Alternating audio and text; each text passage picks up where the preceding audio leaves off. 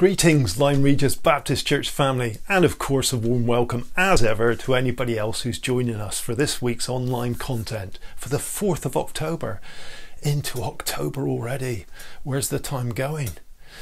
Update items, and a big thank you for all those who managed to get out and pay their respects to Mel last Tuesday. Phil, Nicola, Lucy and the whole family really appreciate all the support. I hope that everybody has had a chance or an opportunity to see the webcast recording of Mel's funeral service.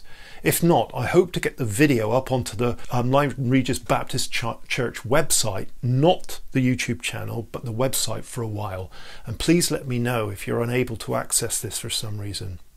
And of course, let's continue to remember Phil, Nicola, Lucy and the family, and of course Richard and the family, and Shirley Liddicoat and the family for their loss during this strange and challenging period of time that we had.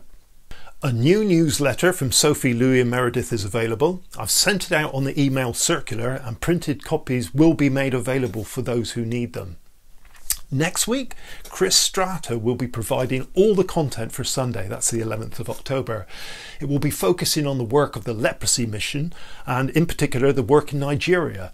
Chris will also provide the opportunity for those interested to have a couple of Zoom chats with him on a couple of different days. That's just question and answers for the work and anything else really to do with the leprosy mission. And I'll be emailing out those details for those Zoom chats.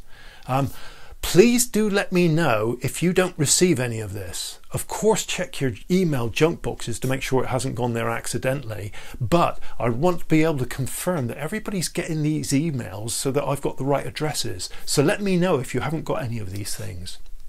Finally, while we don't yet meet on a Sunday, opportunities to meet are available. The Wednesday prayer meeting from 10:30 a.m, Neil's house group each Thursday from 7 p.m, and from Tuesday the 13th, the house group that Ros and I lead will be meeting from 7 p.m. All of this is taking place up in the Pine Hall and following COVID guidelines. If you don't already attend and are interested in any of these meetings, please get in touch with me beforehand if you'd like to come along.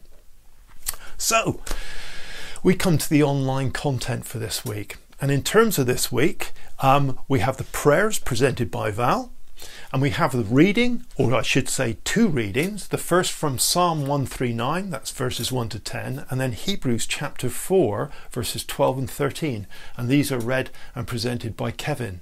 And again, a big thanks to both of you for doing this for us. The teaching subject considers the state of our hearts, that deepest part of our character and identity. Music, and as ever, thank you again Mark for putting together the music selection, for searching out the songs and getting the links. They've been selected this week because these particular songs have reference to Psalm 139 within the lyrics, and the songs include You Are For Me by Kari Jobe, Woven Together by Stuart Townend, Far Too Wonderful by Shane and Shane, and Empty Handed Here I Come, and that's Tim Hughes.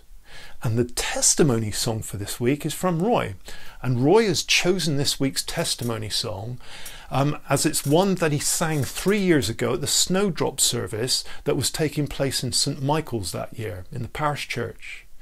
At the end of the service, he noticed a lady standing alone and in deep thought. He spoke with her and discovered that only 2 months previously she had lost her daughter. She told him how this song, Oh Let the Son of God Enfold You, had greatly moved her, and in particular some of the words from verse 2, Oh give him all your tears of sadness. So thank you for that, Roy. Now, before we get into looking at all this content, let's just commit ourselves to the Lord in prayer.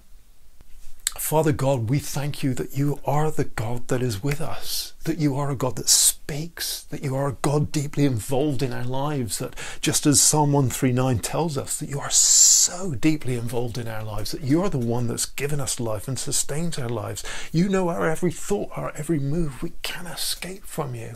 And we thank you that you're for us, not against us. We thank you for your word, Lord. We thank you for all this content. We thank you for the songs and the lyrics. We thank you for having access to Bibles and being able to read them. So we thank you for your word. We thank you that we can come and pray. So we simply ask you now, Father, that you would use all this to build us up into the fullness of Christ, in whose name we pray. Amen.